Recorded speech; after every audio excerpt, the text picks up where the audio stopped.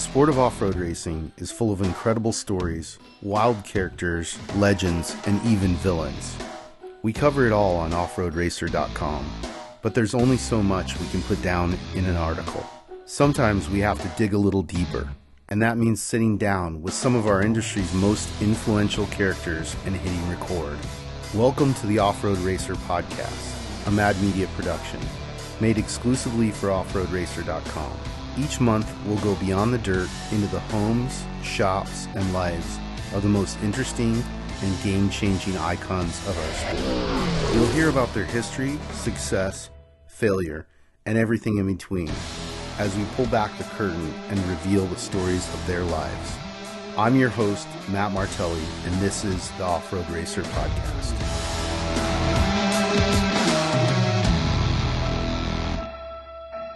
I'm Matt Martelli. This is the Off-Road Racer Podcast. I'm here with ballistic BJ Baldwin, my boy, my longtime friend.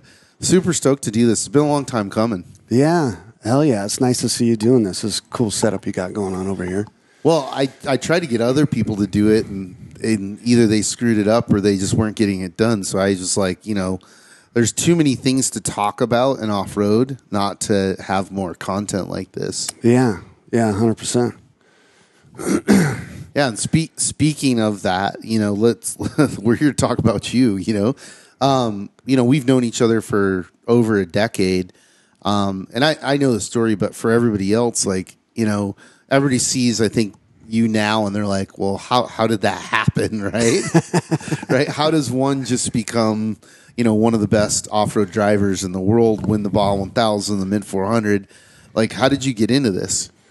Well, I can't sing and I can't dance, and I could drive a little bit. No, originally, going all the way back, it started. I rode in a race with JC Dean, like when I was still in high school. Shit, I was 17 years old, and I was always a fan of off-road racing since I was 8 or 9 years old. I watched, the Baja 1000, and was a big fan of Ivan Stewart. Played the Ivan Stewart video games back in the day. Too. Yeah, like everybody did. And I took a strong interest in it, when I was young, and I talked to my dad about it, and he had a connect with Brendan Gaughan and John Gaughan and everybody from what is now known as Valley Performance, or what is Pat Dean and JC Dean were racing at the time, and I got to ride with JC in a Class 10 car. And it was not what I expected. I had like a Chevy Silverado with some Rancho 9000s. I was like, okay, this buggy doesn't really make any power, and it's probably as fast as my truck in the bumps, because I drive a truck and it's got some good shocks on it. I was way wrong, and I was really, really shocked at how well it performed in the bumps. And from the first time I rode in that race car, I was like, I want to try and pursue being exposed or working with teams, or driving. I love this, since day one. It's been an awesome journey. And then I started doing Class 10, and then eventually moved into Class 1 and trophy truck. But originally it was just kind of a family thing that I did with my dad, and low budget race team that evolved into this monstrosity that it is today. Right. And was that like the nucleus of it though too, was like spending time with your dad? Yeah. In the beginning it was like that. And we raced. I raced before him for several years, but he would come out and support and stuff like that in Class 10 and Class 1.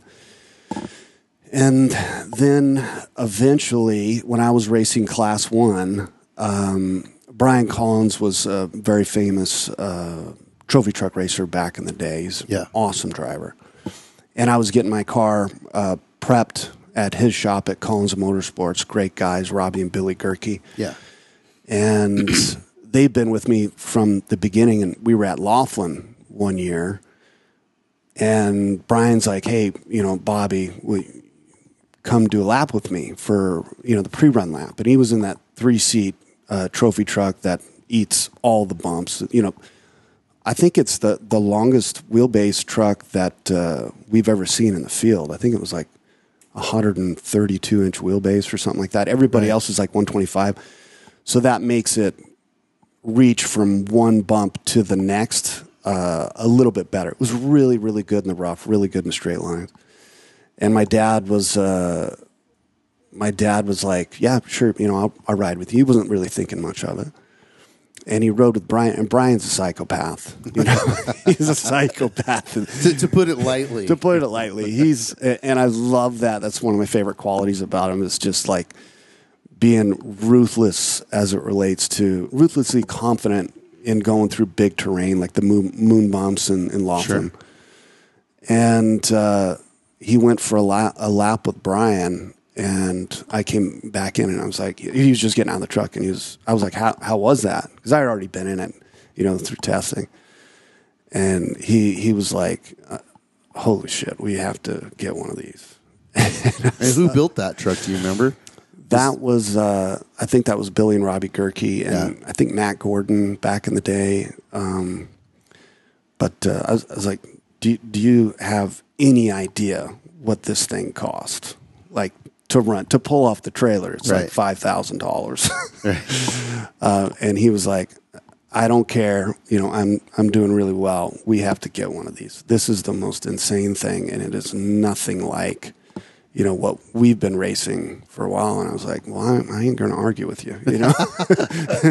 You're like, oh yeah, okay, let's go shopping. Yeah.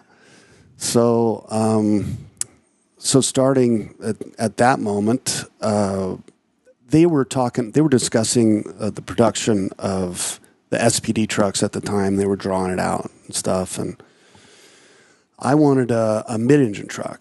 I was a very, very big fan of Larry Ragland and Robbie Gordon at the time, and amongst other racers. But I really liked that platform of having a mid-engine because, and I didn't understand things about handling and the dynamics of different chassis layouts and stuff like I do now.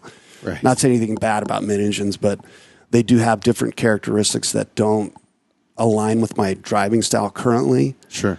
But I wanted to build a mid-engine truck, and there was an argument between all of us. Like they were trying to build this front engine monstrosity that I've had a lot of success with in the last 10 years, 15 years. And I was looking at the Porter truck.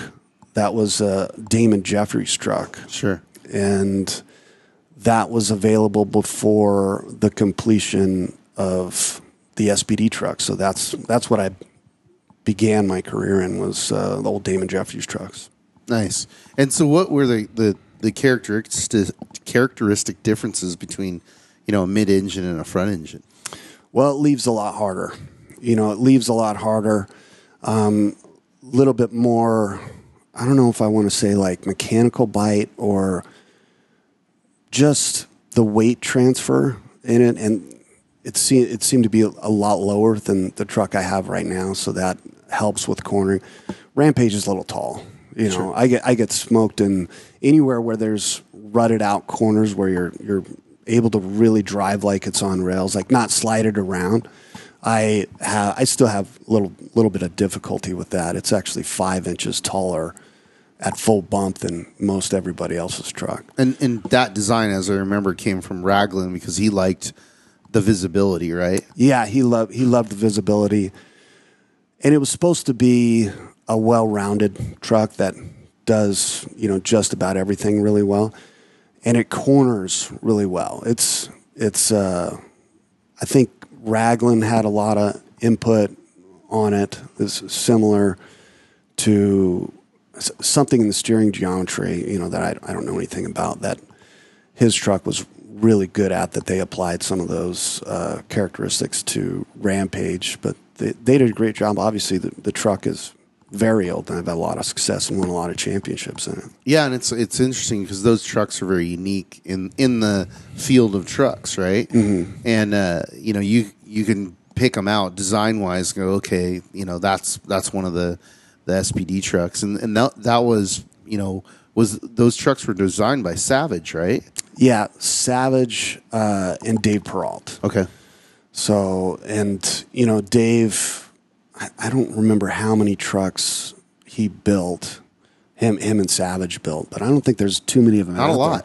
I think there's only 3, in circulation that currently race anymore. Yeah, which is weird because they, again, it's like monkey see, monkey do. It's like we were talking about this on another podcast of like, the Geysers built a very, stable, unbreakable, I'd say reliable, nothing's unbreakable, right? Yeah. Platform, and they sold a ton of those trucks. So there's a ton of those trucks out there, and they won a ton of stuff. Probably, honestly, the most winningest platform. Yeah, 100%. Due to the combination of its, how well the trucks or how easy they were to drive, and how well they stay together, right?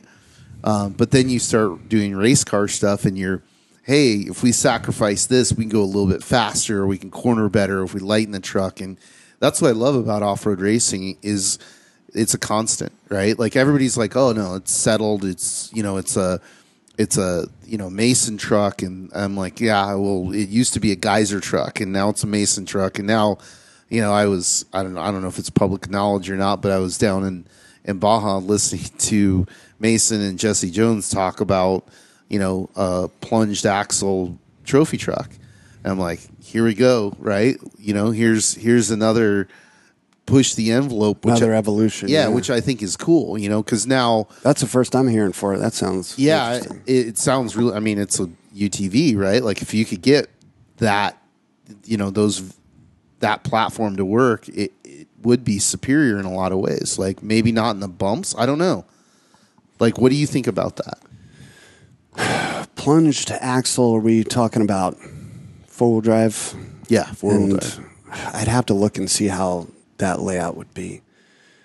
I've driven Bryce's old four-wheel drive, the Huseman four-wheel drive before, and that was years ago when they were first coming out. I'll never forget. I pissed a lot of guys off on their team for a minute, but I was out there testing, and Bryce was there, and I just got done, and he's wrapping up testing. I was like, where are the keys to this thing? Can I have can I take it for a spin? He's like, yeah, just don't put any more than I think 44 miles on it. And I was like, Jesus, I just want to do my loop. It's 13.3 miles. Right. And so he's like, yeah, go ahead. So I took it out and came back. I had a pretty good understanding very quickly of what it does well and what it doesn't. So I came back, and all of their pit guys came over, like all their team guys. A lot of them I knew very well. And they were all interested in what I had to say, sure. So that they can learn from a different perspective. And I knew that they were crowding around as soon as I pulled in to listen. Right.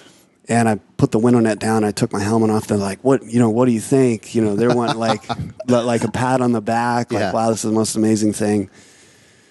And I said, "Let's take a moment, and I want you guys to guess what I'm going to say." And one guy goes, "Oh, it's so much more corner speed because you don't realize how fast you're going." Another guy was like, "I can't believe how well it accelerates." And, they had a couple other guesses. Sure. I was like, no. I think there was like 12 guys around the truck at the time. Like, no, that's not it. And they're like, okay, well, what is it? I said, I have one word. And they're like, okay, it's disappointing.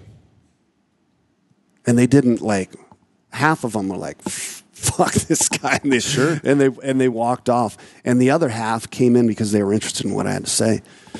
And they said, okay, why is it disappointing? I was like, well, you're making all this traction. Why do you have this motor in there? I mean, if you could, it's not really a big block. like a 530-inch motor. Right. In my mind, as I define it, that's not really a big block. That's like saying I have a small block and it's a 289. Right. And so you're making all this traction. Why aren't you putting a bigger motor in this thing? It makes 1,000 horsepower. That's not very much. Right. You know. Especially adding the weight, right? I think it only made like 950 or something like that. Yeah, the weight's more. Because it's like probably, 1,000 pounds heavier than a two-wheel drive? I don't know exactly the weight, but yeah, I was like, if you're making all this traction, why aren't you making significantly more power? Because two-wheel drives, we don't get grip on a normal surface until we're going about 80 miles an hour. Right. And this thing gets grip immediately. You might as well take advantage of that quality of the platform and put a bigger motor in. Like I've always said, if I can get the powertrain to live, if I can get the tire wear, like I want it, and the reliability and everything else, I would have a four-wheel drive with 3,000 or 4,000 horsepower in it. Right. That would be great. Yeah. That would be great. Just like, think of it like electric go-karts. Everybody's that can drive a little bit, they're all like battling when you go to the go-kart place with your family and whatnot. Sure. Well, if you add a bunch of power to those go-karts, now you're separating the field, like separating the men from the boys, because they're way more difficult to deal with when you have substantially more acceleration than you did with some electric go-karts. So that's what I thought about that specific platform. Would I love to have one day? Yeah, I have one that's half built. I got to get the funding to finish the rest of it. But the motor that when I had funding to do my four-wheel drive, I talked to Peralt. Dave Peralt was building it. Right. And we had talked about it for a couple of years. And he said, okay, we got most of this dialed. Like, what do you want? I says, I want inches. And he's like, oh, my God. Like, what are you talking about? I said, I want inches in the cab so my legs are outside 90 degrees and I have the most power for braking. And I want inches for my height because I'm not really built for race cars. I'm kind of a tall guy. And I want inches in the engine bay. He's like, oh, my God. How big do you want to go? I said, I want 700 inches, and I want room for twin turbochargers in the future. When it comes to that, I want it to be able to evolve into something that can make 2,000 horsepower, because I think that would really make things a lot more interesting, 100%. I mean, it's interesting because when you talk about the horsepower to weight ratio, a lot of people don't understand how heavy these trucks are, right? And so, when people ask me about off-road racing, they're like, well, what makes it remarkable? It's the suspension, right? Yeah. But to your point, there are engine solutions out there for us that can increase our horsepower. We just haven't needed them yet because we couldn't apply that horsepower to the ground with a two-wheel drive truck. Right? Yeah. So that's pretty interesting, And it's I was really fascinated by that truck build because I'm friends with the Huseman's, and they built arguably the best Pro 4 in the field when Rick was still alive, dominating. Yeah, and he absolutely dominated. But then what was funny is, and I again be curious about your opinion about this. But then this fucking kid from Pahrump shows up and, he's nobody. Robbie? Yeah, he builds a truck and I love him. He does some damage and beats, wins some races, on a shoestring budget. But then he starts designing trucks, and then he designs a Pro 4 that, in turn Kyle Duke raced and dominated, and that's one of the things that I love about this culture is the idea still exists in this culture that you want to build a spaceship, we could do it in our garage, right? That's how everybody thinks, right? We have one page for our rule book. It's not like NASCAR. They bring out a gigantic book of rules. Yeah. I remember driving. I got a chance to drive Robbie Gordon's Watkins Glen car. I drove his stock car years ago. And that was very wild. That was super cool. Thing revs to 10,000 RPM or whatever it was.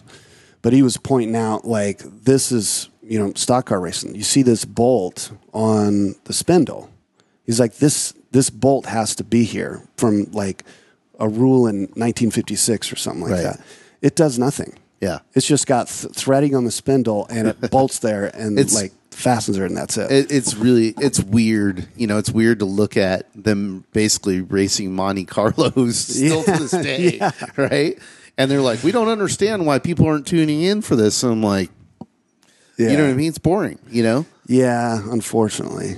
Wasn't born to drive that thing. Oh, my God. Yeah, they're a handful. Yeah. Racing against your dad is something that 90% of the racers in the world will never get. I've accomplished everything I wanted to do, and now he's just like taking the reins. I want to be remembered for being a huge part of short course, not just racing, keeping it alive, helping it grow. If it comes down to the last weekend and I'm in it, the boys better watch out. But, you know, I want to go back to like, cool. So you get your history, like, because I think a lot of people are very interested in how you got to where you got to, right? Mm-hmm. And so, like, you know, we left off with, cool, you get handed an SPD truck, and, you know, everybody that you're racing at that time was, you know, really more funded than you. They were older than you. They had more experience than you. You know, talk about that evolution going from like, you know, how old were you when you started racing trophy trucks? You're in your early 20s, right? Yeah, I was 23 years old. Yeah. And I led. It's like, hey, 23-year-old kid, here's an F-16. Good luck. Yeah, you know what I mean? exactly. It's not going to go well. Exactly. You know?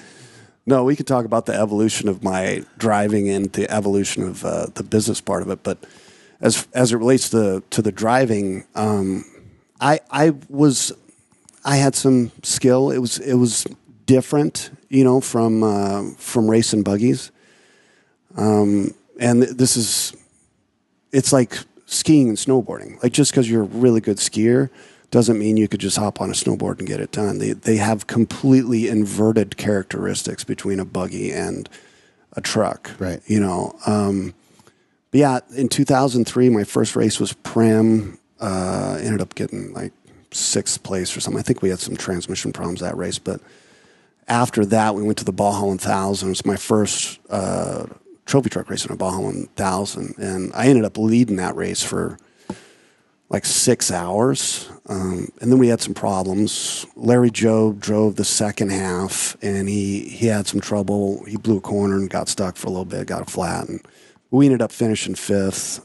Adam Wick was navigating for him, and going through San Felipe, you know, it's late at night, so everybody's partying, having a good time down there. And they had, and they've been partying for usually a day since before like, that. They start drinking again at 11 o'clock in the morning. Fall down, pick up a bottle. It's great, but people who haven't experienced it is wild. It's really wild. It is really wild. It's awesome. But they had back to Adam when they took my truck, they got stuck, they got a flat, they got going again, and they were going through the bumps in San Felipe, and they had like a big crowd of spectators that were all drinking. Somebody lobbed a rock into the truck, and it skipped off the hood of my truck into the navigator's seat, broke the helmet, and broke Adam Wick's jaw, and like, I don't know if it knocked one of his teeth out, but he got really, really messed up. And they had to take him to the hospital. But we ended up getting 5th, and he got stitched up in Mexico. I think he got like 18 stitches or something like that. And jaw got fixed when he got back to the States. But my evolution through, you know, my skill set at that time to, you know, my skill set in 2006, three years later, it all came from having the opportunity to ride and drive with Larry Ragland. You know, he was one of my heroes growing up, and I got the opportunity to ride with him and pre-run with him in 2003. Brian Collins, which eventually evolved into him and I pre-running for 5 or 6 years down in Baja. But Brian Collins got it set up. He's like, hey, I'm going to you go through the crossover road. Larry has to do this section again. It's like his 7th time through this section, so he knows it really well. And then you can see, how we do things in trucks and stuff. So I was like super excited. It's like, this is awesome. I met Larry like a couple times. It was before we were like super tight. This was in 2003. Right. And, I remember talking about this last night. I was just telling the story, but Larry was like, once we got there, he's in the 2-seat old Collins pre-runner. It was short, so very, very nimble, but didn't have a big motor like we have in our pre-runners now. I think it made like 500 horsepower, but it's very, very nimble truck. Very short. It's 125 for a pre-runner. That's pretty short. And I remember him like messing, with some stuff. I don't remember. It was like some GPS or something like that. And we were going down a dirt road to intercept the course to begin the pre-run. And we went over a jump, like clear over. He knew it so well. It was like a clear over rise. And we went sailing, and he was going pretty far in the air and pretty long distance. But it wasn't like, if I hit a jump, I'm like this. He knew it so well. He was still messing with stuff, and we were sailing like 150 feet, like it was like not an issue or no something. Big deal. It was 75 miles an hour from this corner to this corner, regardless of what was in between. Right. He was just in transport to begin pre-running. And then he says, all right, BJ, this is kind of how we do it. And there was a stake bed full of some locals in there, and they were cheering and stuff like that. And it was a left-hand turn, and he leaned on it super hard. And I'm like looking at this, like this thing is going off of this cliff. It's like big cliff right here, stake bed's right here. And I'm like, I hope we make this. I was a little intimidated by what was going on. It was just the first moment of me being able to see what this thing was capable of. And he pointed the thing that way. And I'm like, dude, it's a wrap. We're done, right? I was really, really scared. And then he rotated it this way to, change the angle of the approach into the corner and get the ditch hook on this side and kind of put on a show for the locals that were there. And then he drove that section like the thing was stapled to the road, And I got to see a lot of what he was doing, and then we went on to become very close, and I pre-ran with him for a lot of miles. And I drove most of the time, and it went from him, saying, if you don't calm down, I'm going to take the keys from you. To it went from that. I think I've said that to you. Yeah. It went from, if you don't chill out, I'm going to take the keys from you, to don't you dare lift. Right. From him being really uncomfortable with me to me being really uncomfortable with him telling me not to lift. Like I'm doing exactly what this legend is telling me to develop my skill set. And this is like in the trees, sideways, third gear on the chip or second gear on the chip at 85 miles an hour. And I'm like, okay, I'm doing what you say.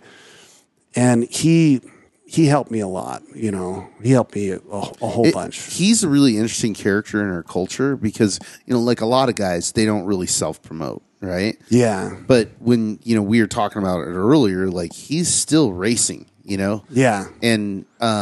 And he's good. It's not like he's way off the pace, right? And one of the things that is, to me, very interesting about him is the story in which he told me about how he developed his style, which was, racing Pikes Peak. And he got introduced to, basically watching Ari Vatanen attack Pikes Peak. And Ari went on to produce a very famous film called Climb Dance. And and that film is excellent.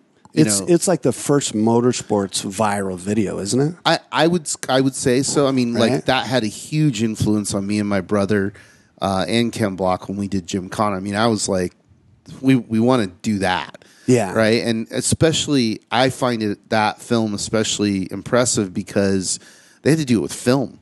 There were no GoPros, right?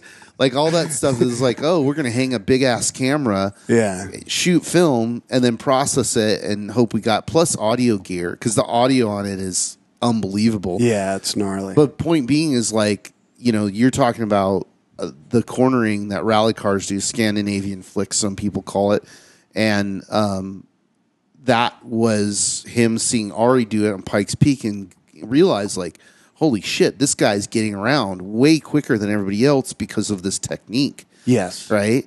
And then bringing that to off-road. And, well, there may have been some people doing it. I find that particular point, and him in particular, I think it's very interesting because it's this connection between rally and off-road, which later on we'll get to. But, like, you picked up more and more of those skills and disciplines, and I tell people a lot in that, you know, going to rally school a lot of times is not going to teach you new things. Yeah, but it's going to teach you what they're called and why you should be doing them, right? And when it's appropriate to use that technique and so on and so forth. So, anyways, but please continue. So no, that rally school that you had me go to like years ago, that was, I already knew all that stuff because I had already been pre-running with Larry, but it helped me understand it a little bit better. I did pick up a trail braking technique that has worked very well, but it puts it together as it relates to how to do certain things, when to apply them, and when it's parasitic to apply certain methods. Sure. But yeah, it's, you know, I describe these things to people that don't know. I said, it's $1 million piece of equipment with, you know, $130,000 motor. It makes 1,100 horsepower. And they're like, wow, the thing, you know, must be really fast in the dirt. I was like, no, it's not. It does not accelerate well at all. It does not slow down very well, and it doesn't like to change direction. Right. And they're thinking like, that's what makes it special. Yeah. Every other race car in the world does those three things very, very well. And it makes it easy. Mm-hmm. You know, and two, that's the other thing. And I get super annoyed when I'm watching F1 or whatever, and they're talking about the track changes. You know what I mean? I'm like, oh, really? The track changes? We have boulders. Like you're talking about, we have people throwing rocks at us. You know what I mean? It's so crazy when you extrapolate out the amount of variables. And again, that's why I have a very high appreciation for you, your driving style, and then also the lineage through Ragland, because I think that was one of the things that was lacking in our sport was discipline, right? Like, all right, bitchin', we got all the horsepower, we got all the, you know, and you watch these guys drive and you're like, what are you doing? You're like literally blowing every corner, right? And then they get out and they're like, man, it was a crazy race. I'm like, yes, because you blew every corner, right? You got 20 flats because you're hitting everything, right? I remember talking to Larry and I'm like, Larry, so, you know, what do you do when you see these rocks in these areas? He goes, I don't hit them. Yeah. You know what I mean? And I go, well, do you slow down or go around them? He goes, yeah. You know what I mean? And I'm expecting him to give me some crazy Jedi stuff, and no, he just tiptoes through that. Yeah, stuff. And like, you know, it's just discipline. It's like know where to be fast, know where to be slow, you know, and then you're like, okay, I got to push because I'm second or whatever the situation is. Then you have to, you know, drive over the line, and that's where, you know, shit can go wrong, right? Yeah, that's what he taught. He taught me a lot about, you know, when to stretch the rubber band thin, and I. Spending a lot of time with him, I had a really good understanding with, you know, normal operation where you're comfortable, you have, you know, standard heart rate, respiration rate, blood pressure, and stuff like that. And then, like, when you got, like, somebody like Bryce Menzies chasing me down, or who's a savage, he's a killer, or Rob McCachran, or one of those guys that's really, really good. Then you have to say, okay, I'm going to do things I know I can do that have exceptional risk and drive at 108% of my capacity, when normal operation is like, you know, 95, 97, 98. Right.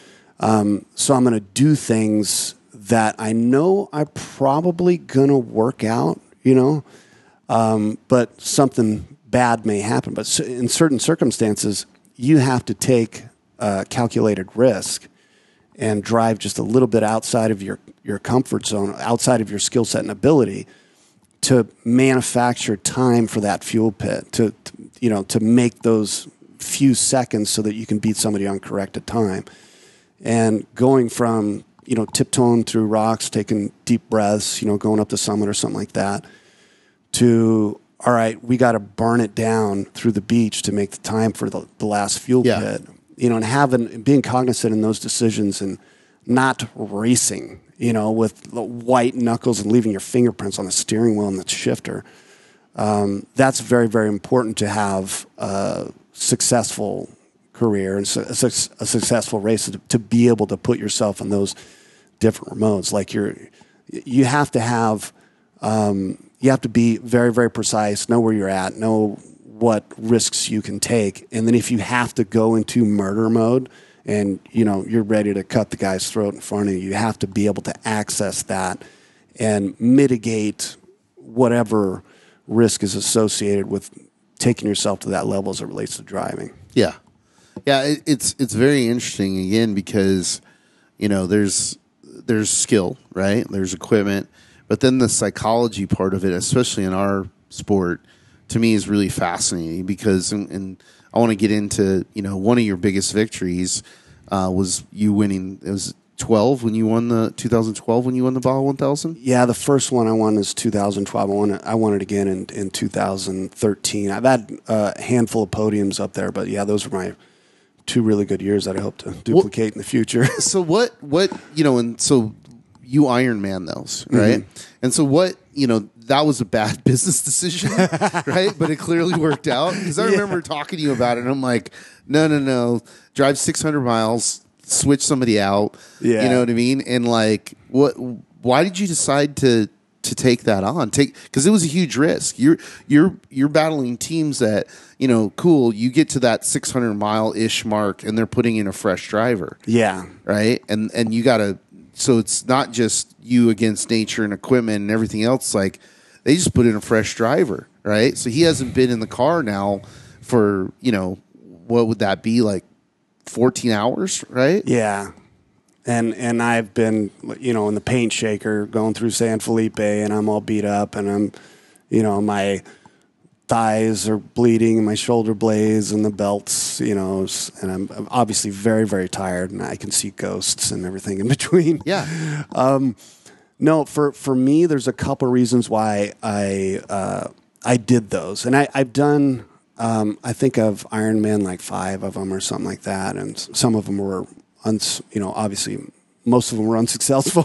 Right, that's my point. Right? It's very difficult. If you're just trying to win, 2-3 drivers, it maximizes your tactical advantage in that you only have to worry about a certain section, so you don't even care what's over there. Right. So in pre-running, that's one thing that nobody even thinks about. Like, you're only pre-running a 400 mile race, right. So you got to get to, and it's so much easier to do that. Like, if I'm down, if it's a peninsula run and I'm pre-running for 9 days or 10 days, I only get to see the course twice because of all the highway driving that's involved in it. And I'll circle back around and see certain things. But yeah, to answer your question, I did that because I wanted to stretch myself that far as it relates to being able to do it is extremely difficult. It's not like going 1,000 miles. Like 500 miles is one thing,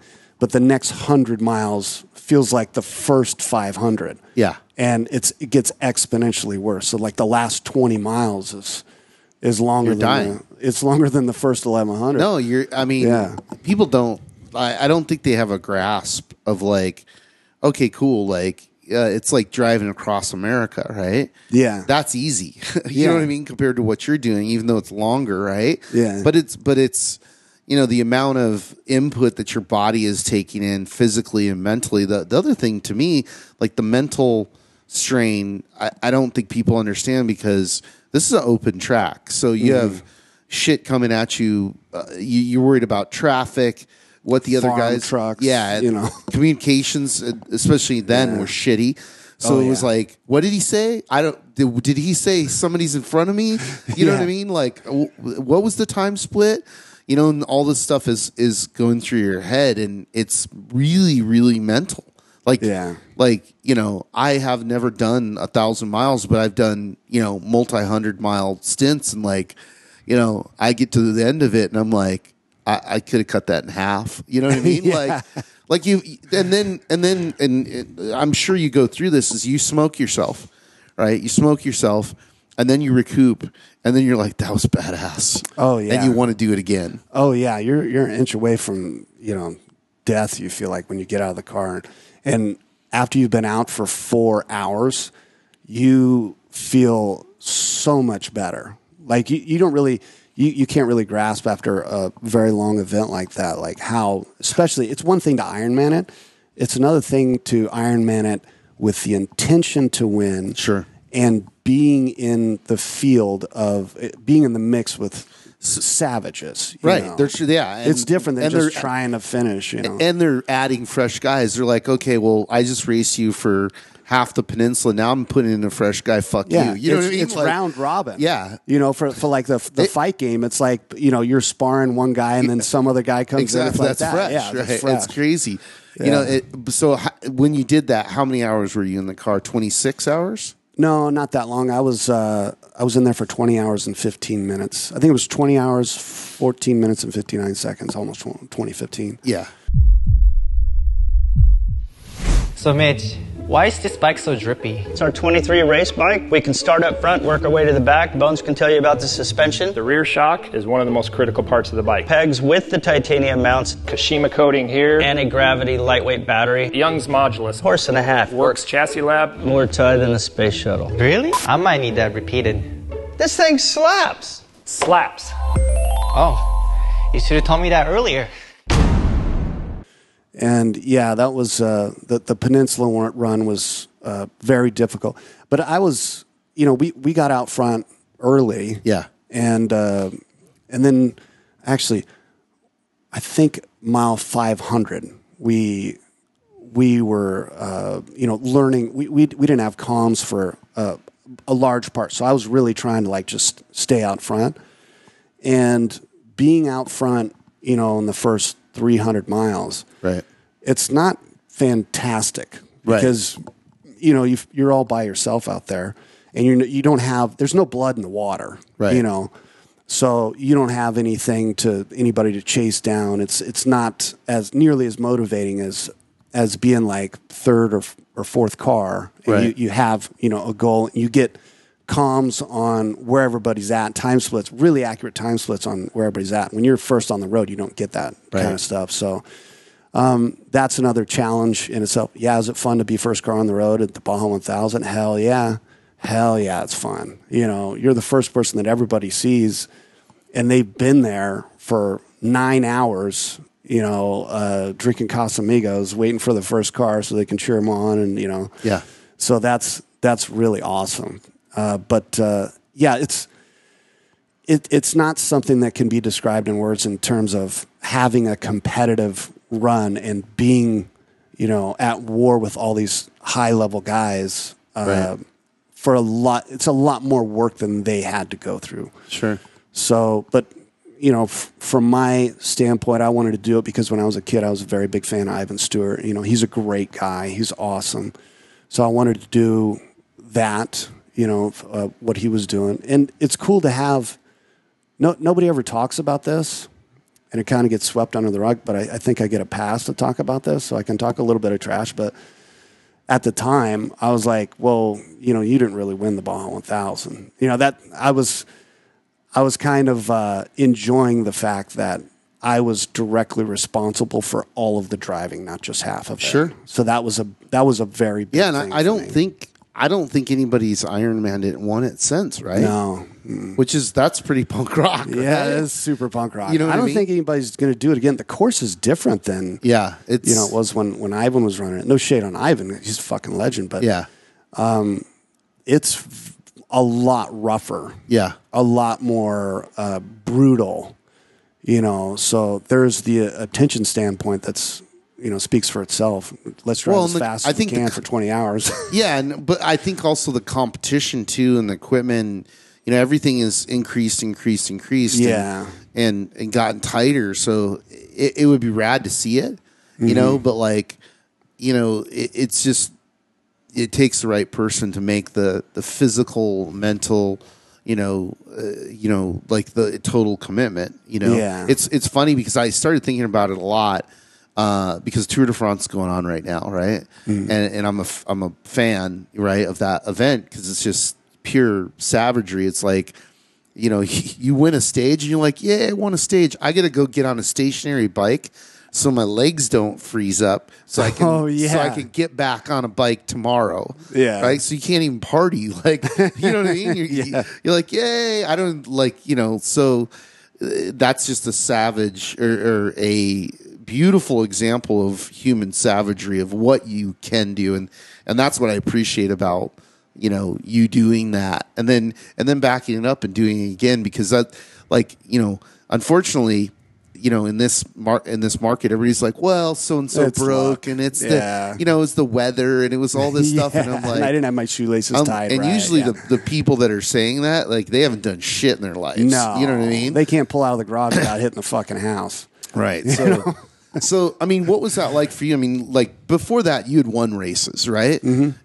And they, they were significant races, but you do that, and like, what was that like for you? You come back and you're like, I'm fucking Superman, or what? Like, what was that like for you? I felt pretty good because it's one thing to win championships and win races and stuff like that, but when you win the Baja 1000, you're just burned in the history books, like forever. Yep. Because that is the pinnacle of any brutal motorsport event, on the planet. Yeah, is winning the Baja 1000. Yeah, 100% agree.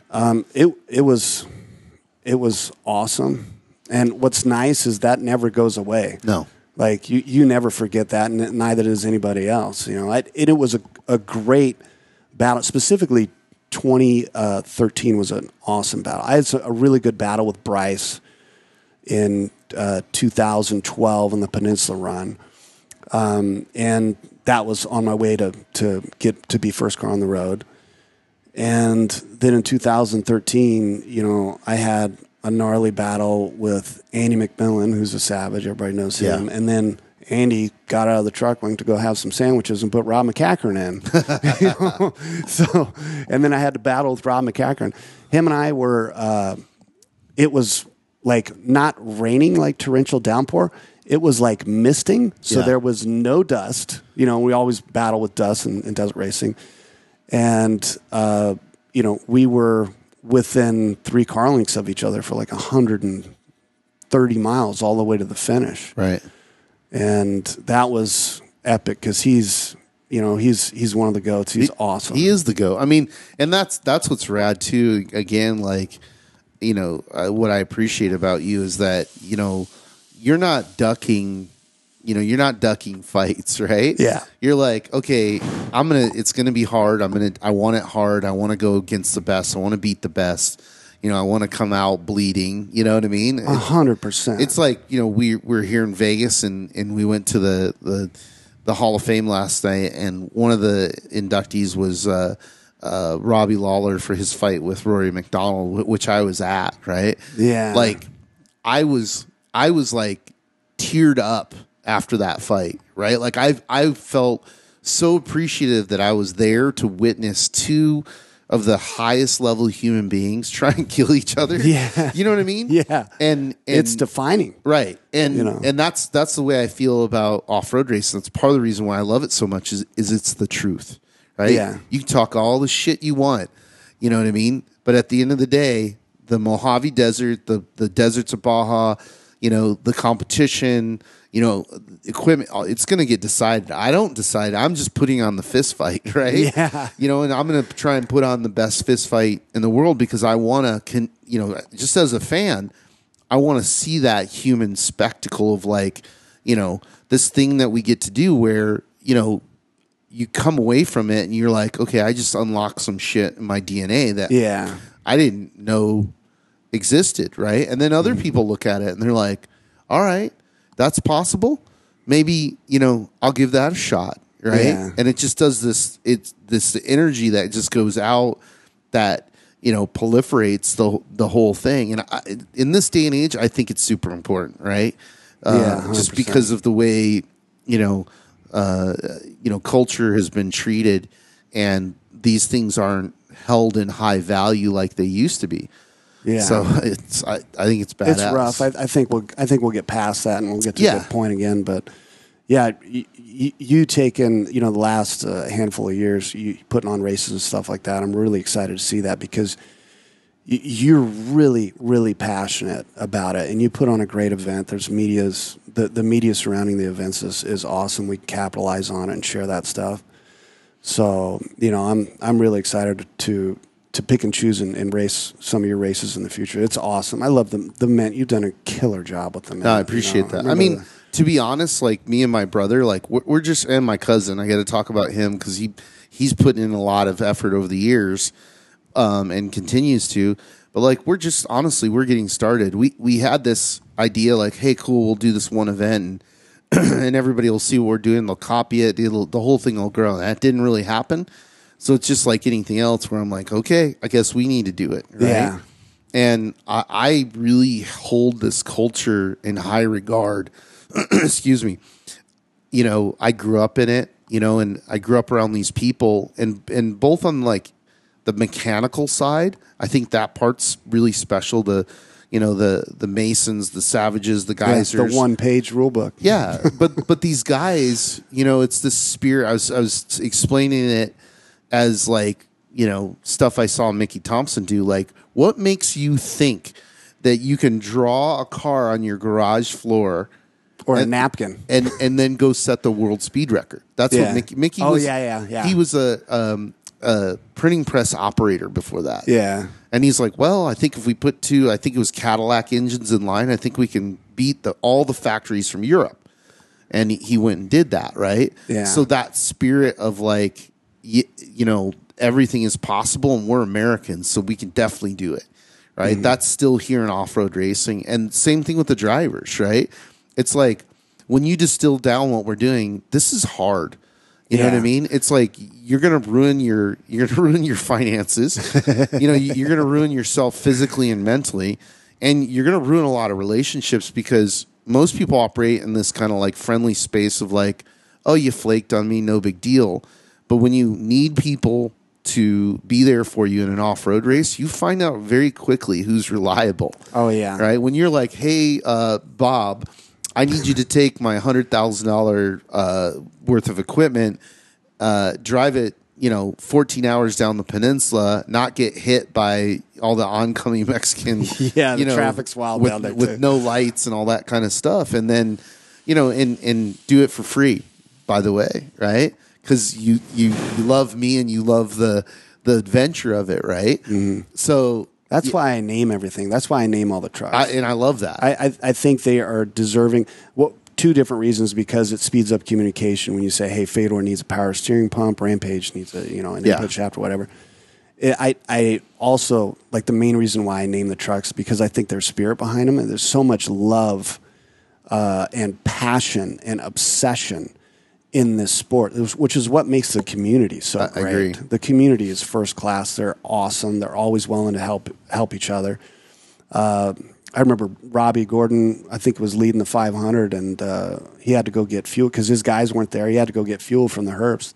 They stabbed him full of fuel. I think he ended up winning that race years ago, a half dozen years ago. Right. But the community's so great because of the passion that's involved in this sport. I 100% agree with you on naming stuff. It drives me crazy. Yeah. Like, I ask people, hey, what's the name of your truck? And they're like, oh, I don't know, it's a truck. And I'm like, come on.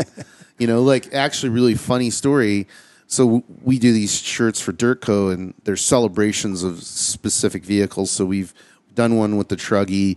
We're going to do the Black Diamond truck. And I called Tommy Morris. I'm like, hey, what was the name for Ivan's truck? And he goes, the PPI truck? And I go, yeah, that was like this iconic truck that was important to, like you just said, all of us, right?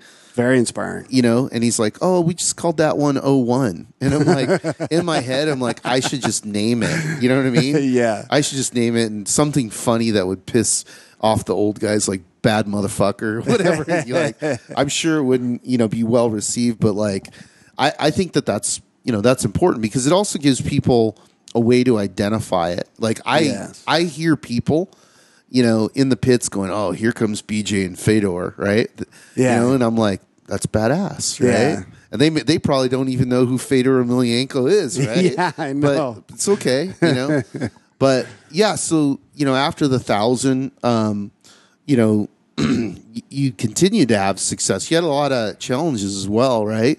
Like equipment changes, staff changes. I mean, you can talk about that a little bit. Yeah, Johnny Nelson was my navigator at the time, and he was the lead tech on prepping Rampage.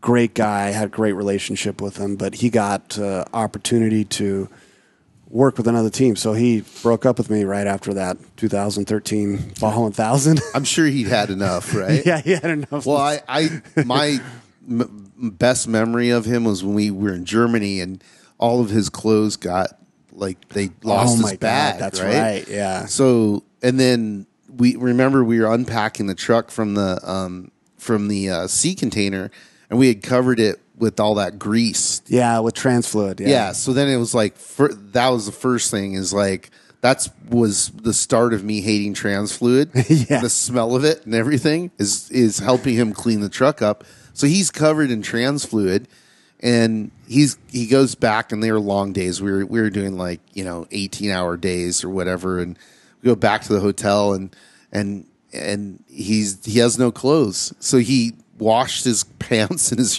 t-shirt every day, hung it out to dry, got up, put it back on. It didn't complain at all. No, nothing.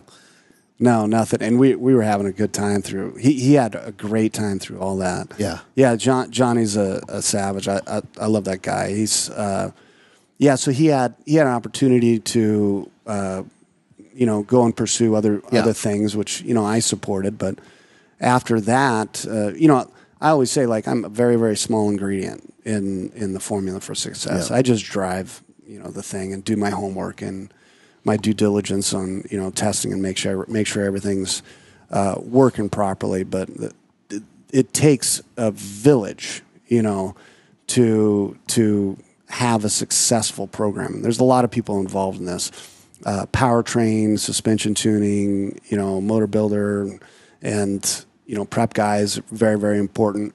And for them to be obsessive and have a lot of passion and having a platform that they reassembled to do well in a race. And Johnny was very, very good at that. And so I had some staff changes after he left, and I had some problems. I had some problems with prep, some problems with the chassis flex that was putting stress on transmissions. And I had another marketing partner. I had to be on a different tire to help fund the program. And that was my first major marketing partnership, and they were still developing their tire. So I had some trouble, keeping the tires on the thing for a few years, and I had to drive a little bit harder to make up for that, and that caused some mechanical difficulties. I had some success on that with that partnership for a while, and then I had a relationship with Toyota Tire, and they make a really, really good tire. First year out, win the 1,000 again, win championships. But yeah, I had, several years of mayhem where I didn't have the success that I had in previous years, and that's finally coming back the last 5 years. Yeah. But it was, it's always a challenge, what was that like? I mean, people don't understand, racing is the highest highs and the lowest lows. Oh yeah. Were you at a point where you're like, man, I'm going to go do something else? I never was at that point. At the end of the day, I always realized even if, I break a ring gear or something like that 100 yards from starting the race. And I've had stupid stuff like that happen where I get the green flag to begin an event that's 500 miles and I'm pulled over and done in 5 minutes or a couple minutes. And, you can get mad, to a certain extent. Of course, I still get disappointed and angry when I have events like that. But at the end of the day, I get to drive $1 million piece of equipment. Yeah. I get to drive a race truck. I am so lucky to be able to do that and have the intelligence to figure out a way to be successful at that, and not just in terms of driving, but also maintaining marketing partnerships and being of value as it relates to those relationships. So. Well, I see a lot of benefit. I get to drive this thing. So no matter how far I go, no matter how many championships I win, no matter how many DNFs I get, I got to drive 1,000 horsepower trophy truck, which is amazing.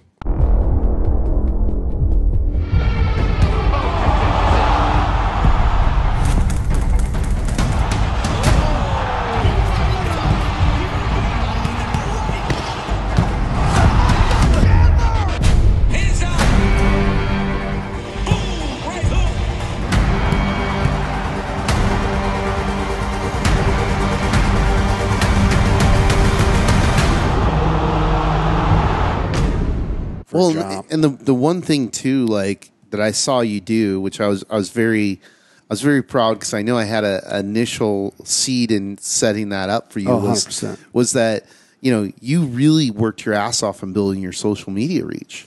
Yeah, I was the first one. Everybody else was. They're still slacking. They're still way slacking. No, it trips me out. Like people are like, "Well, how do I get some sponsorship?" I look at their social media. I'm like, "What are you doing?" Yeah, it's funny because Alex Stryler and I do these summits, and we're going to continue to do them. I want to come to one of those. Yeah, by the way. It'd actually be cool to have you on and have you talk about what's been successful for you. But like, I can help in that so much, and they need help. Yes, they need help. 100%. All ships rise. 100%. Well, I also think you're in a position, especially with the younger guys, to play. And I always use the analogy between Dr. Dre and Eminem, right?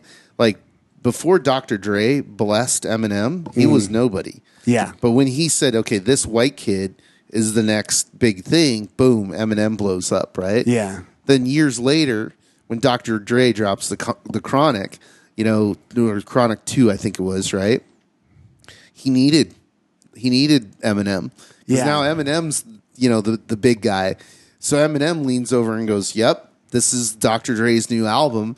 And it that leverage worked beautifully. And, I look at our talent pool and I'm really excited about it because we've never had this amount of youth in our culture before. We've never had UTVs before. Like that's 10 years now, right? Yeah. And now, because of the success of, the Bronco, the Raptor, Jeeps, UTVs, now everybody's looking at this space going, yeah, we'll invest into it. Right? Yeah. So now we have a lot of attention on us. But there needs to be, higher performance with social media. Like we work really closely with a third-party group that measures social media called Hook It. And we're working on some stuff with them that I think will help guide everybody. But what's interesting about it is we'd sit down, usually yearly, and we'd measure all of motorsports, right? Mm-hmm. F1 guys, NASCAR guys, everybody, right? And I kept pointing out to him, like, guys, like, cool, top guy in F1, right? Getting paid $30-40 million a year to go racing. We need it more than anybody because we don't have eyeballs. Right. But even that guy was getting smoked by Ken Block. So, like, we would literally measure it, and we'd be like, okay, this guy was right here with F1, and then all these other racers with all these other disciplines are behind him, and you were in there. You were very, high up in there.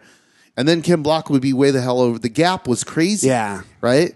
And it blew my mind because I'm like, all you have to do is copy Ken Block. Yeah. And you have the funds to do it. Mm-hmm. So it's just interesting. And again, I give you props because, thanks, brother. I know you invested your own money into doing it. It wasn't, one of your marketing partners didn't just go, "Hey, we're going to help you out here." Boom, it's done. We were working on that together in the, in the very beginning when you were doing a bunch of stuff for me. And we were working together on producing content. We were, you and I were the original guys. You had it, figured out. And thanks for, giving me credit for doing that and maintaining that. But I learned a lot from you. You're very, very smart as it relates to that aspect, and very creative. I want people. I appreciate that, but I want people to have success, right? Because now in the position I'm in now, the best case scenario is for me to have 10, 20, 30, 40, 50, 100 BJs, right? Yeah. Because then we're in good shape, right? And we I don't. can't wait for the soundbite for that.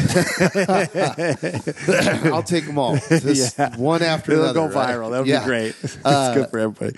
No, well, but that's the thing though, is like I think it's very important for young racers to understand that like the performance, in social media is as, if not more important than your performance on the track. Mm-hmm. I'll pick on, our boy Rob McCachran. I love him. He's the GOAT, right? But because he hasn't invested into his social media, he's invisible. Yeah. And it's affected his career. Yeah. It's not given him the opportunities that frankly he deserves, right? He 100% deserves it. So it's a very, very important takeaway, of like, if you want to race and you want to have sponsors, you better get on your game, and you better start, and you can't really, the other thing is like, we do content for people, but I can't really run their content and their voice, right? Yes. It's got to be authentic. It's got to be authentic. It's got to be from them. They don't ever they don't ever think about it. And I hope all you guys are listening to just this particular point. Okay, we don't have a stadium. We don't have a stadium. We don't drive in a bunch of circles, right, and get dizzy. And we don't have, in certain circumstances, we don't have coverage, from different areas from television. But so as it relates to people getting to see your truck and getting to see your partners and who you work with, you can't put that person in Baja. Right. That's 14 hours away. These people got jobs. They can't take time off for certain things. Like your ideal customer is fifth row.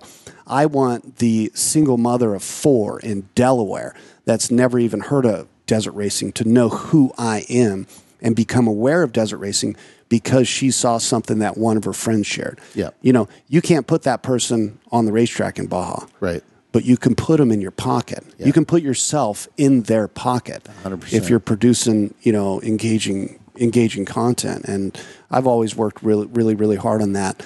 Not just for myself and the success of my program, but for the success of the entire sport, because I am so passionately in love with this dynamic of racing because it's so much different than any other form of race. Right. It's the only race car that doesn't accelerate well, change direction, or stop very well. Right. And it's fascinating because it doesn't have to slow down for anything. Yeah. It's crazy. You know? I mean, our form of racing, I'm biased, obviously, as you are, is the most dynamic form of racing 100% in the world, right?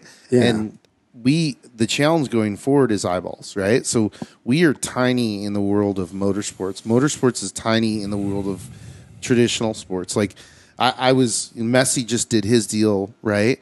And he's gonna, like, they're projecting what his impact will be. Who is that? Lionel Messi, the soccer player. Oh, okay, yeah. So he just went. They traded him. Or I'm sorry, he went to Miami to the MLS. I love that you study this shit. It's right? fucking rad. I breathe. I live and breathe it. So this is literally it's the craziest sports deal really in history, right? Uh-huh. So he left the European Soccer League, where that's where all the money's at.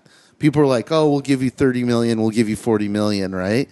So David Beckham is here, right? So Beckham engineers this deal where it's not just money, it's shares, it's future earnings, it's all these things, where now he's going to be wealthy beyond his dreams indefinitely. Mm-hmm. So it's not just about the money he gets over the next 5 years of his career, but his shirt numbers alone, like, they're projecting like between 180 million and 360 million dollars in merchandise sales, just because one player, right, who, by the way, is 30% of the entire European League's social media reach, right, is going to go to Miami, right? It's like he follows the same program that you advised to me 15 years ago. Yeah, 100%. And you had a different way of saying it because we were having some drinks at the time, but you want to be the guy that every guy wants to be and the guy that every girl wants to be with. You know, you want to be high performing and, be attractive in a wide variety of areas in terms of skill set and, taking care of yourself and your team and all that. People love we're designed, we're programmed from an early age to love champions, right? Yes. And it doesn't matter whether that's in business or golf, or we worship them, and especially in this country. I mean, you look at Trump and like, why are people so enamored with Trump? Because he's a winner. Yeah. And he walks out and makes sure that you know that he's a winner, right? So, it's that cult of personality. He won the presidency off of what we're talking about now. He won the presidency on Twitter. You know what I mean? It's crazy.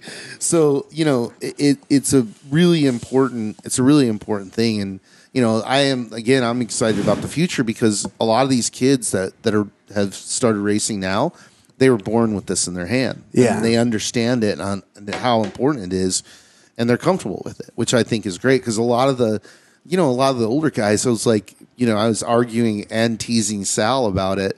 I'm like, Sal, we need to make an Instagram account. And he's like, and I'm like, you don't understand. People are tagging you anyways, and it's some Mexican guy in Tijuana that made the account, right? And I showed him that, and he's like, we got to stop that.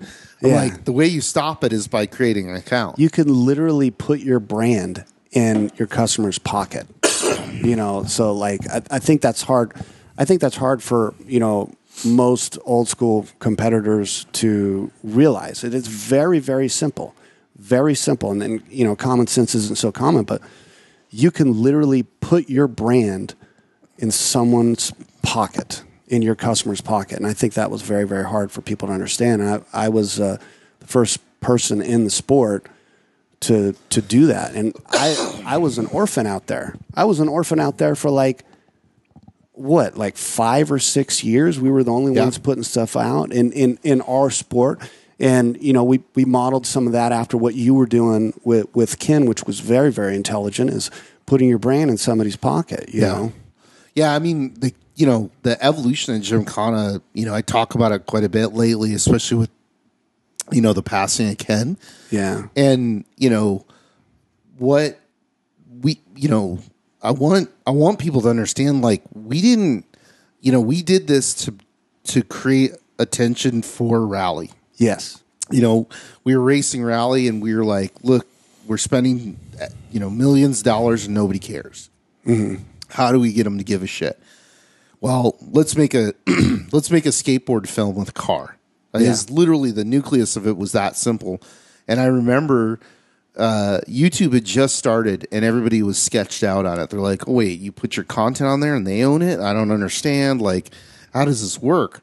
So we didn't put it on YouTube initially. We had it on a server and it was like Windows Media. Yeah.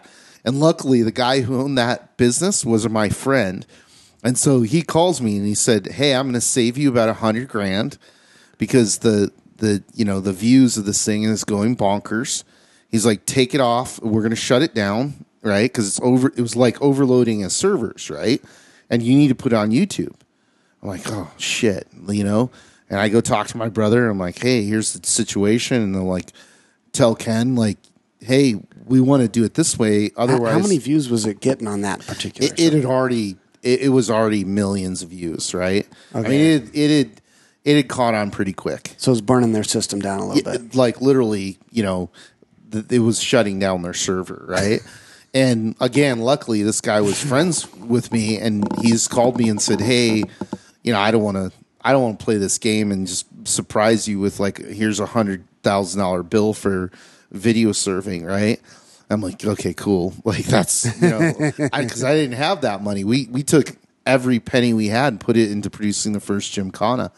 And, so I tell Ken like, hey, this is what we got to do. And he's like, okay, and we were very skeptical of it, and I remember you coming over and showing me at the shop. Yeah. You're like, you got to check this out. I think that was it before you put it on YouTube? Yes. Yeah. Yeah. You showed it to me, and that's a very special moment for me. And thank you for sharing that because I got to see that before everybody else did.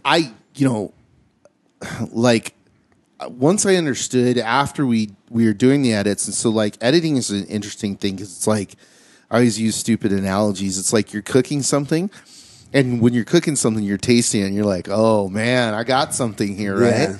And so my brother and I were and my brother was editing it, and I'm directing or arguing with him about edits, right? And we have great opposite minds, right? So he sees things I don't see, and I see things he doesn't see, right? And I'm very like, hey, this has got to be punk rock. It's got to be visceral. It's got to be like a skateboard film. And one of the things that we learned from filming skateboarding was like, if you shoot from a distance, it kills the energy.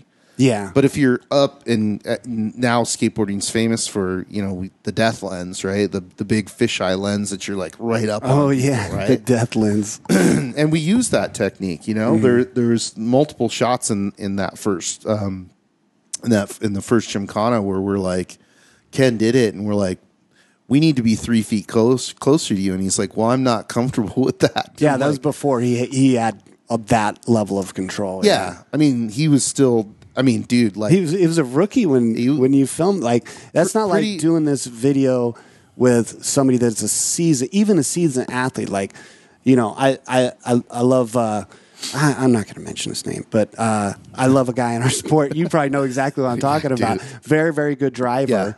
Yeah. But you put a camera on him, and it's like, ooh, like melts. I can't do certain things that I can usually do. And he's a very, very good driver, very competitive guy. So now you take that dynamic of now I'm going to stuff this camera in your face. Oh, yeah. Obviously, it's 60 yards away, but it feels like it's right there. Yeah. So you're having to do 100% of your ability in managing, the car control and making sure the thing doesn't flip upside down and be on fire. You don't want to get that on film. I just came from a Terra Crew event that I was not very happy about. I saw it. Yeah, I was gonna text you. I'm like, everybody's texting. I'm gonna leave them alone. Right? The memes were great that came out of that. It was the first time I did something like that in 20 years. So I was like, all right, I was overdue for it. Yeah, but it's one thing. Back to Ken, he's a rookie at that time. And he was pretty good considering the circumstances. It was great. And then you stuff a camera in his face. So he had, as it relates to first Gymkhana that you filmed with him, that had to be extremely challenging for him to do properly. And you got some incredible shots out there that inspired me immediately. You're taking, to put it very simply, you're taking a vehicle and showing somebody that has a vehicle that might look like it or might not, that this vehicle is extremely special and this vehicle cannot do that. That's why rally racing is so fascinating, because, and that was like a pre-runner, right? It wasn't even a real race car. I went and saw that at his services. It didn't have a cage in it or anything. So these are the details, right? Mm-hmm. These are the details. They're hilarious because it's like, so the car builder who built that for us was Court Crawford, right? He's an engine builder predominantly. And I don't think he understood what we were doing. He just knew, like, hey, Matt said it needs to have all this horsepower. I'm going to build this super engine, and it's, essentially a ticking time bomb. What did it make? I think like 600 and something horsepower. Is that on the ground or? Yeah. Wow. Yeah, Court is a very good... So it had a big hairdryer on it. Yeah, a very good builder. And those engines in particular, grown up building sand cars, and that engine is very special, right? Mm-hmm. You can do a lot of things that most engines can't. They would just blow to pieces, right? Yeah. So we had that part. We're like, okay, cool. But then a lot of everything else was theory, right? It was like the opening shot I'll never forget, because I thought the car was going to be caged. Yeah, that's what you told me. You're like, you got to see this. You never believe this. Yeah. He told me he was going to do this, and you're like, dude, you're going to roll over 15 million times and die. Like, there was, the first thing is we get there, and we're surveying, El Toro airfield, and there's like 6-inch lips everywhere. Right? The asphalt's all broken from stuff that's grown underneath it. Yeah, it just shifted, right? And I'm like, okay, that's bad, right? So I like... For that platform, it's not like us, where that's like not a big deal. Right, but for, and the car was lowered, a lot lower than I thought it was going to be. So there were a lot of details where that was one of the impetuses for why now when we do anything, I am like, look, I'm building the car. I'm in control of everything because I'm not going to kill anybody. Yeah. That's the last thing I'm going to do. But now I'm like, now I'm like super detailed on car builds, having extra cars because we're going to smash this car. Yeah. And you have 50 guys standing around at $100,000 a day at least. Yeah. And so what are you going to do now? Pull the other car out, right? Yeah. And start fixing this one. And hopefully when we wreck this one, and that's what we learned. That's cost me a lot of production. Cost me on like almost every single recoil. And you were doing it with your race truck, right? Yeah. You're like, well, we're done racing it, so in between these races, we can shoot some stuff, then re-prep it really quick and go win a race. Like that's crazy. Yeah, and it's crazy too that the sponsors are like, oh yeah, you should do that. You're like, that's a terrible idea, you know. But they don't understand. All right, Chase, number 23. It's 2023. This championship's yours. Let's show these guys what's up. Easy, boys. It's not over yet. Big dog still gotta eat. Whatever you say, big dog. Seriously? These fools think I'm pride? They know the deal.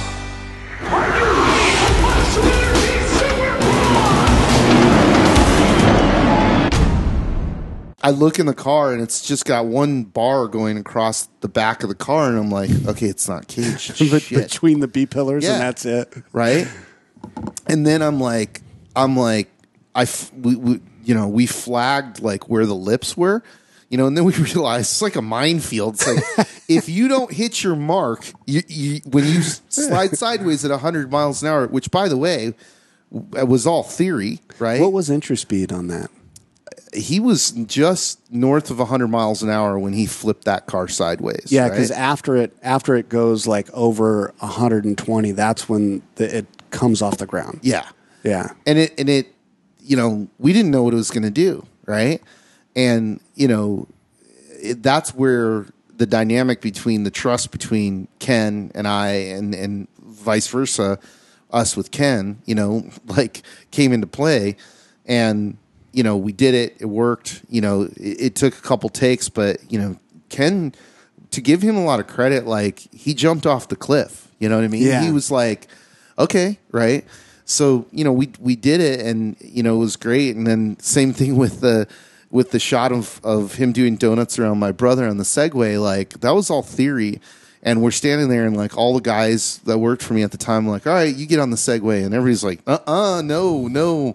Right, and Josh is like, well, "You guys are pussies, right?" And he gets up there, and he understands that the car is only going about 4.5 miles an hour, kind of, right? And it wants to go out, not now. in. Now we understand that, yeah. Right? But he ended up on the hood and on the ground a couple times. Oh, he did. Oh, yeah. Where are the outtakes for that? Yeah, it was funny because when that film came out and it really started getting notoriety, I was worried because I knew my mom was going to see it. And I knew she was going to be pissed off that I let my brother do this, right?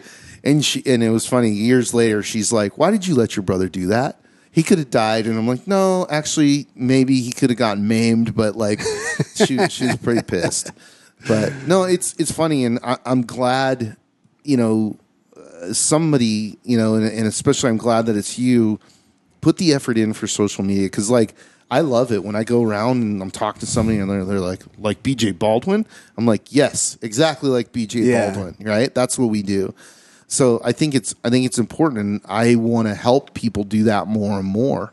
There's a lot of things that we haven't even accomplished with videos, with vehicles. One of the cooler clips that I saw where somebody was like taking advantage of that and had some creativity was I can't think of the name right now. The all carbon fiber Herbst truck. It's the people. People's Racing. People's Racing. Yeah. They had the truck through the weed field. Yeah, I thought that was great. By weed we mean marijuana. Yeah. It's legal now. Yeah. That was a really cool clip, and that didn't take very much. No. I don't know how much that cost. Well, that's their weed field, so I think they were good, right? Yeah. No, the People's Racing guys, Bernard and his whole Chris, and they're cool. I love.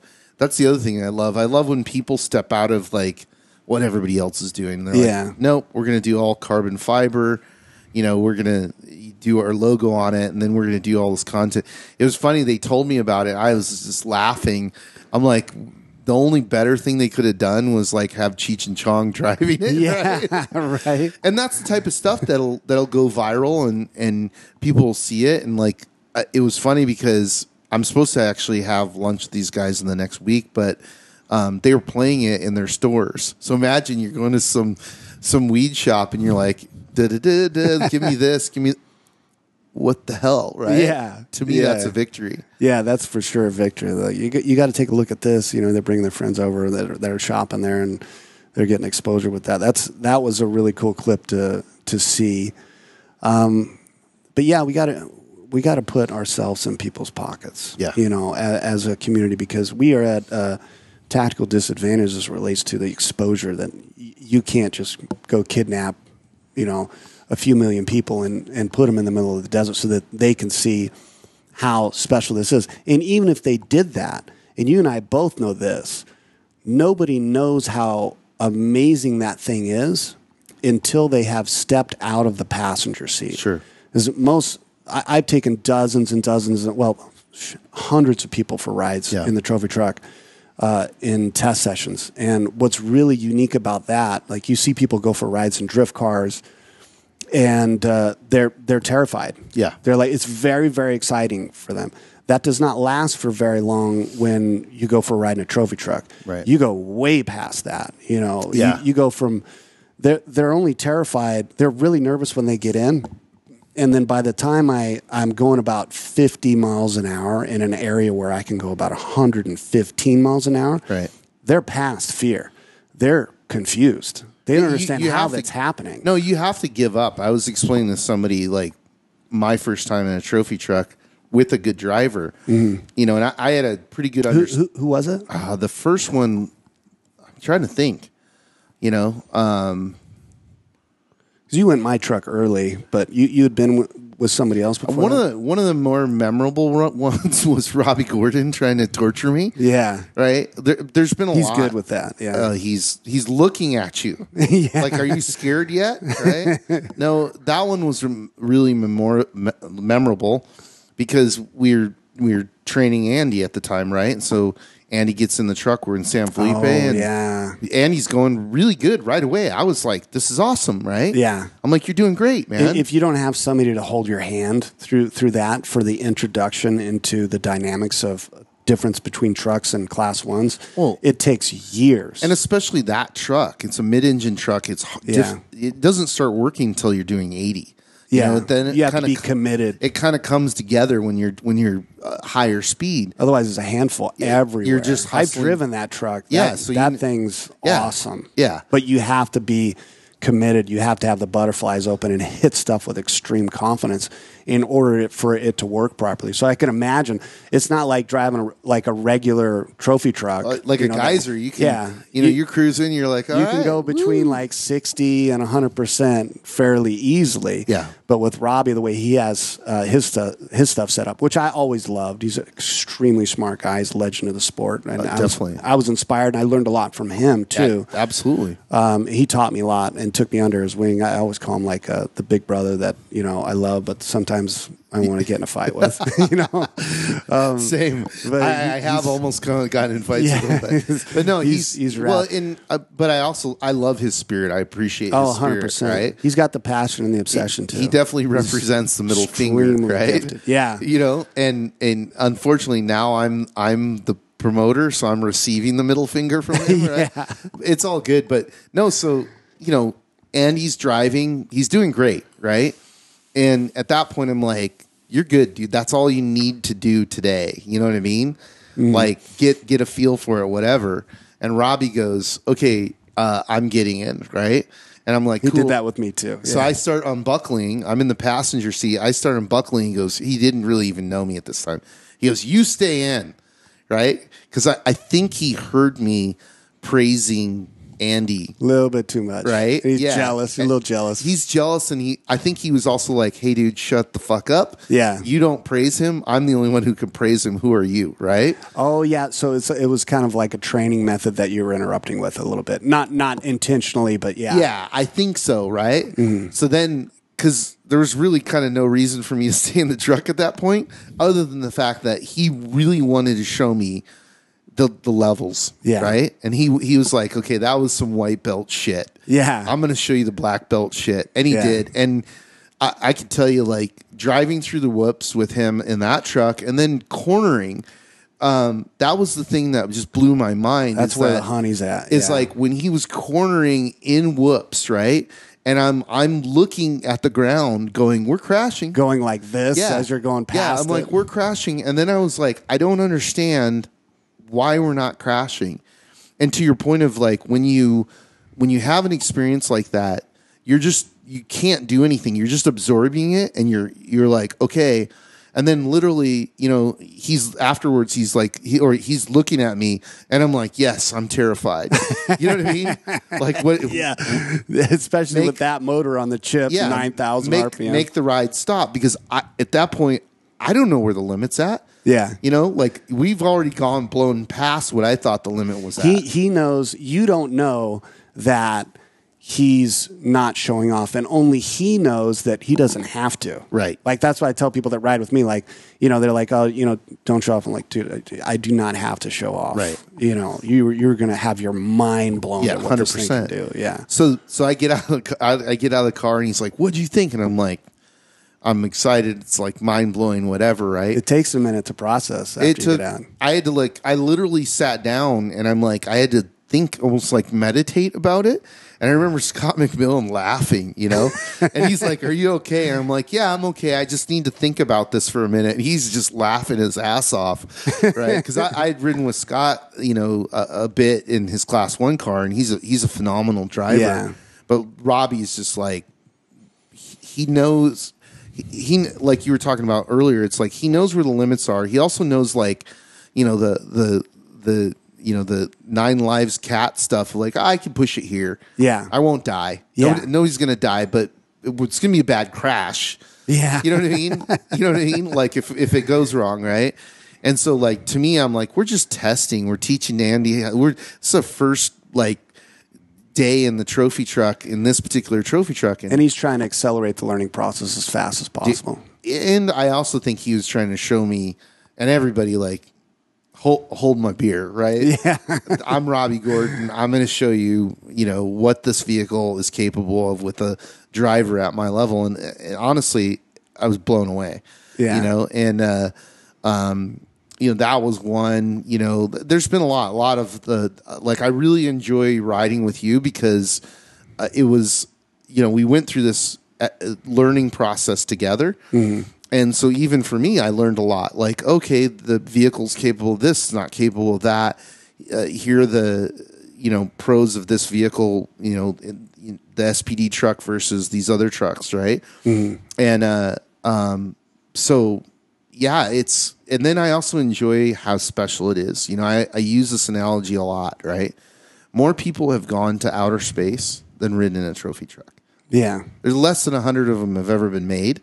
Yeah. So when you extrapolate out that number of people who've ridden, a couple thousand maybe in total, ridden, it's a very special thing, and like you said, the dynamics of it are just, it's opposite of what anything you know about a car goes out the window. Out the window. And you're just like, well, I'm not sure what just happened. I got to process it, right? So it's really cool. And I'm it's one of the other things is like, giving rides and getting people engaged, I think that's very important for our culture, Yeah, I did a ride-along contest with one of my marketing partners, First Form. I saw that. Great. That's cool. So I'm really excited about that. I think it's in 2 or 3 weeks, but yeah, back to your point of, like, it's very, very difficult. It's almost impossible to describe. Like, my best way of describing it is like a Ford Raptor. Everybody has a buddy that's got a Ford Raptor. Right. They've gone off road and they're like, wow, this thing's really impressive. Like, a part of my test section that's specifically dedicated towards suspension development, right. And tuning and stuff like that. It's a mile long. The test section. Yeah. You've been there before a bunch of times, but it's like a Ford Raptor R can go through that area at about 26, maybe 28 miles an hour. Right. Without exploding. Right. And my trophy truck goes through that at 116 miles an hour. So it's not like it's like way faster than something that you can buy off the showroom floor that's dedicated to like off-road performance. even if it's like 3 times as fast, it's unimaginably faster than anything that you could have access to, in reality. The trophy trucks, that's what makes it so special. Like, I think, I've never been in a Formula One car. I've driven a stock car, and was it impressive? Yeah, but the volume of being impressed was not nearly as much as my first time in a trophy truck and what I've seen other people experience.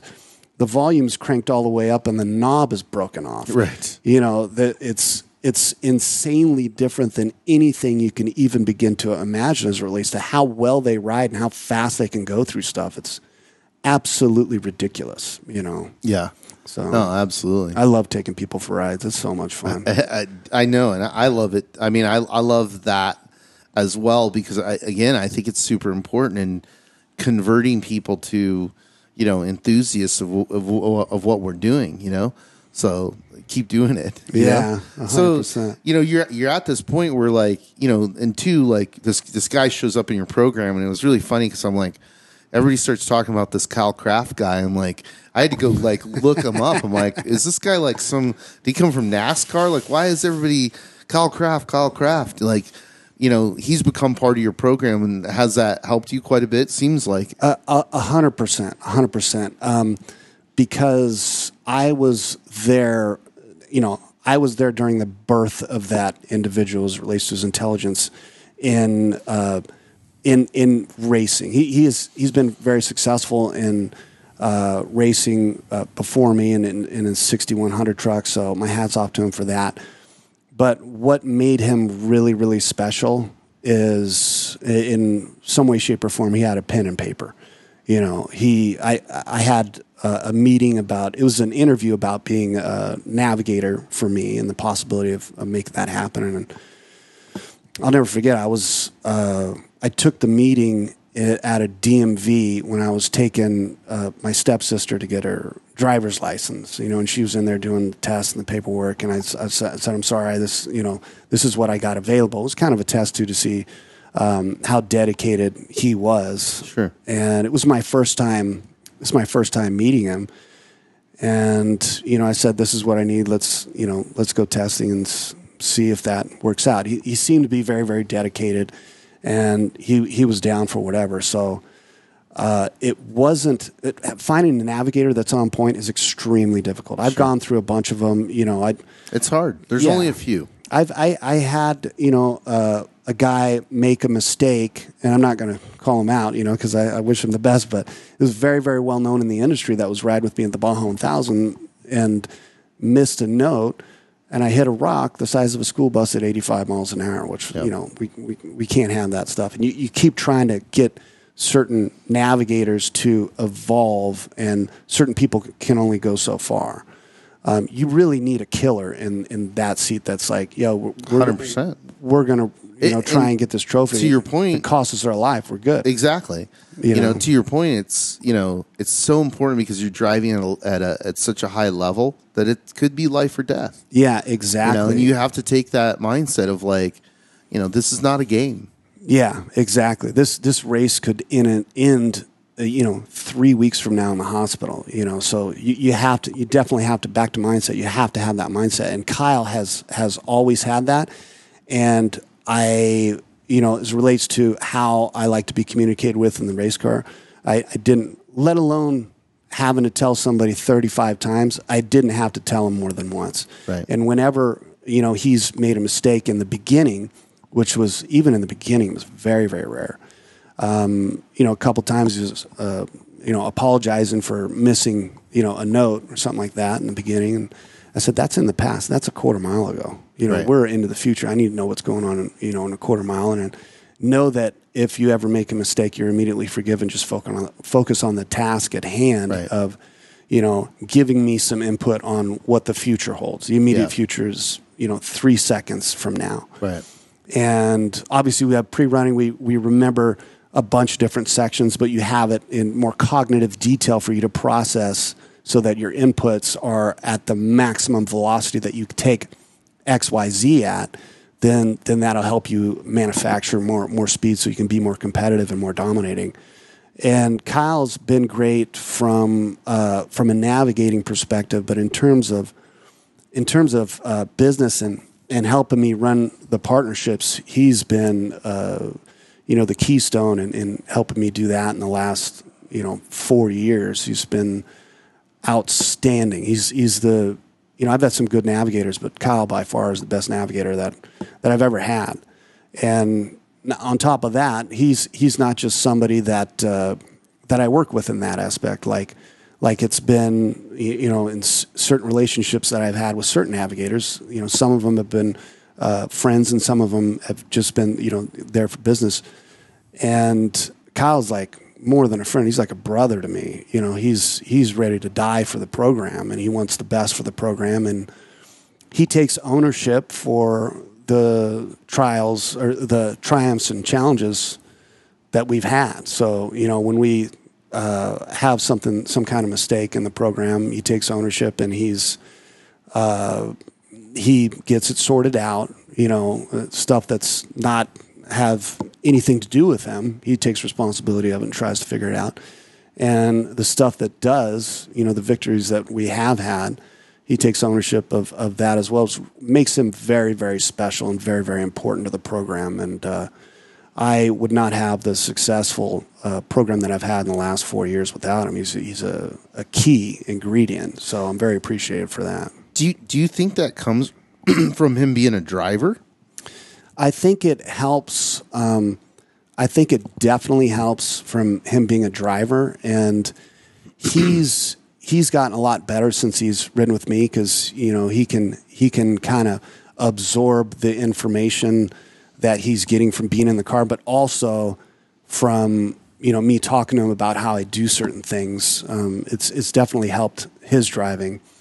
And his navigating has helped my driving, so it's a good trade-off. But he's been fantastic, and I look forward to a long future with him. He's been a key ingredient to the formula for success. Well, I mean, I'm honestly we've been friends for a long time. I'm really excited for you, for your future of your program, and there's a lot to be done. Yeah, you know what I mean.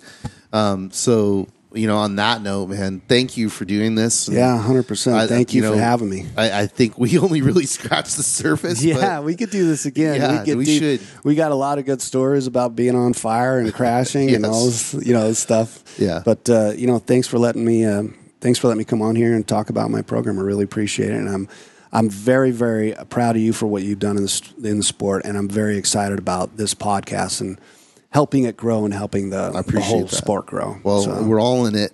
Hell yeah. This thing grows. It's good for everybody. Yeah, all ships rise. That's right. Exactly. Thanks, brother. Thanks, brother. I appreciate it.